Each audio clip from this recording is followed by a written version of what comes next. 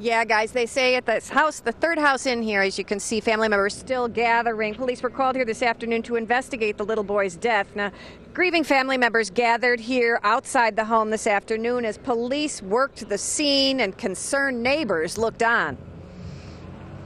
He's dead. They said he's about 5 years old. Pretty upsetting. It's awful. It's not good. Not good for the neighborhood. It's not good at all.